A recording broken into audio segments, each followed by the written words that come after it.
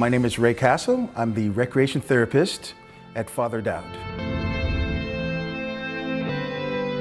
Through recreation, we want to respect them, we want to promote their abilities and not their disabilities, and that's what recreation and respect is all about. You tie them together, treat them with respect, make them happy. If you're not courteous when you're with a resident and you're going to knock on their door, you have to knock on their door, walk into their room, just, hi, how you doing? If you just walk in moody, and it's a disrespect, they deserve better than that.